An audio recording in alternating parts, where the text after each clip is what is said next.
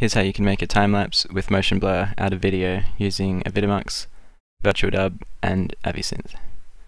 So you'll need Avidemux, VirtualDub, and AviSynth. So first of all, you need to get your video files ready for VirtualDub. So it prefers AVI files. So if your videos aren't AVI, you want to open them up with Avidemux. And at this point, if you want to join multiple clips, you can use File Append.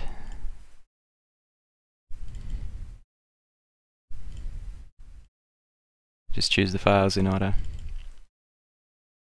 And then you want to make sure your output format is AVI.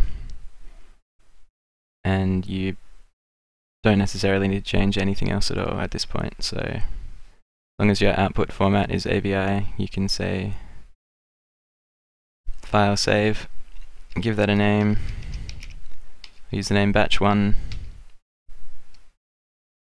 and give that the AVI extension. And you can just hit enter. That'll process very quickly because it's not actually changing anything, it's just putting it in a new container. So that's 15 minutes of video converted to AVI. Now here it is, batch 1, ready to roll. So the next step is to write your code. So you'll want to get a text editor open and paste in your code, which you should be able to find in the description of this video. And it should look something like this. Now that first line just tells it which video to load. So you'll need that file path to be exactly right for you. And the next line tells it to merge the odd and even frames, which will give us half as many frames and a little bit of motion blur. And then repeating that another 3 times doubles the effect each time. So by the end we have a significantly shorter video with a significant amount of motion blur. And then the last line just gives you your final output frame rate. Otherwise we'd end up with a video that was the same duration as our source file, which wouldn't be a time lapse at all. So that's your whole code. Now you just need to save that. I'll save that as merge4 to remind me what's in it, and give that the extension AVS. And you can just hit save. Now here we have merge4 AVS. So before you can run this, I believe you'll need the right codec for your video. I have it. I don't remember how I got it, so I'm going to leave that part out because I don't want to give any incorrect or potentially harmful information on codecs and that kind of thing. You'll need to track that down yourself. So once you have the right codec for your video, you can just double click to run your AVS, and hopefully you'll see this, your video loaded up in VirtualDub. If not, if you get an error, that's not weird. VirtualDub throws up errors anytime it doesn't like exactly what you give it, so go back and check your file path quite often. If you miss any little quotation mark or a single character, it'll completely flip its business. And the same with any other part of your code. If you're missing a comma or anything at all, it'll just straight up not work. So don't be discouraged if you get an error. That's I get more errors than not, so just check your code. And after that, make sure your installations are all good and you've got the codec. Then what you need to do in VirtualDub is go to video drop-down, choose compression, and again this is reliant on your codec, so hopefully you'll have the H.264 encoder. So you just need to click on that. You can configure it if you want to. You shouldn't need to. So you can just click OK. And then it's ready to save. So you can just save file, save as AVI. And I usually leave the AVS name there to remind me which AVS I ran it from. And then, since I'm expecting not to get exactly what I'm after the first time, I usually give that a number. So I'll save that as merged 01. Hit save. Now VirtualDub starts working its magic there. Sometimes it doesn't look like it's doing anything. This progress bar doesn't move smoothly, so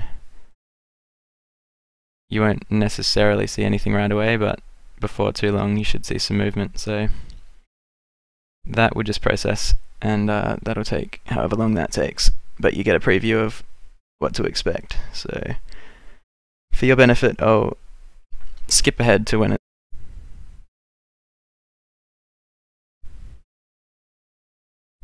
okay, when that box vanishes, that means virtual done is dubbed. Or dubbed. So there we have it. Merge 401 is our output file from VirtualDub. So let's see what we got.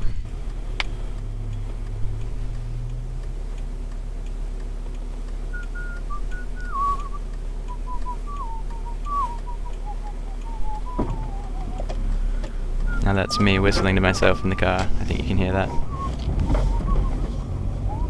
And as you can see, the code the way we have it doesn't sync the audio with the video, so if you want to do that, I think you'd want to edit your audio in something like Audacity, and then you can probably put that in with your script or your AVS file, or you can attach it to your video file beforehand.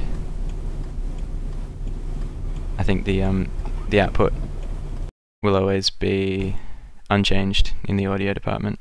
So yeah, once again, audio is not exactly my thing, and it's not really what I'm doing here. So that's that. That's a time-lapse with motion blur. And what you can do, these tend to stack up, so I'll close VirtualDub there, since that we got what we came for. But what you can do is go back to your AVS, and this is the cool thing, once you've got your framework, you can make changes. So I'll just copy this line,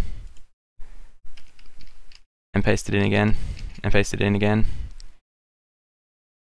and that's gonna exaggerate the effects. So I'll save that, and then you can just run it again,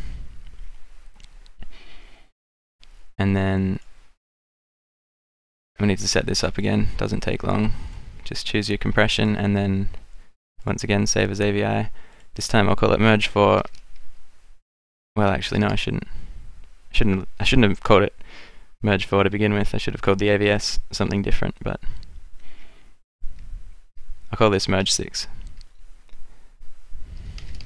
01. And now once again, just hit save, and then VirtualDub's going to go to work, and that'll give us a new file with higher speed and more motion blur. So once again, I'll skip to the good part.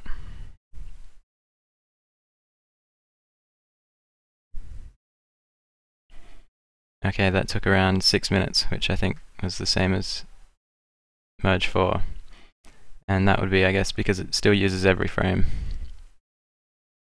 So now we have merge 6. Let's see what came out.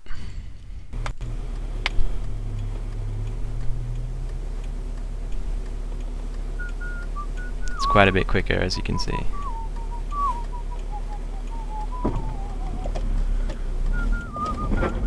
And that'll loop and play again. And as you can see here, anytime I pause, lots and lots of motion blur.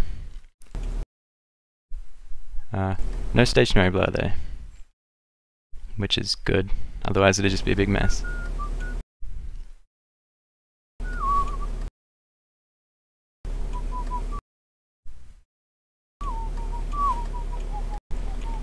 So that's it for a time-lapse from video with motion blur, using Avidemux, VirtualDub and AviSynth.